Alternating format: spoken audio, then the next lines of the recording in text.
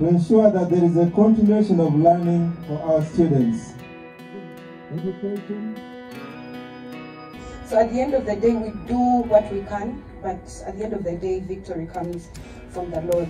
And so we are here because we know that His victory is not in how much we have read or what our teachers have done, but at the bottom line is that we are here because we know that our God is a faithful God, and He who has done it before is going to do it again. Can you give God a hand?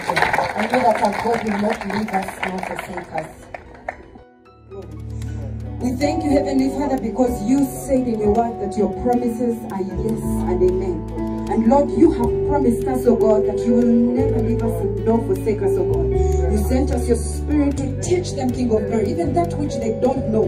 When they go before these papers, Holy Spirit.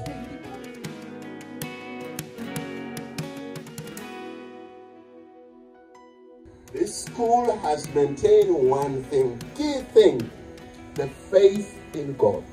You can do everything.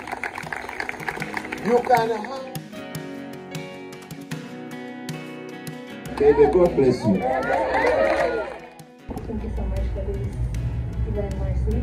Give us wisdom, strength, determination, and divine inspiration, that we can be like these kids who were not supposed to be.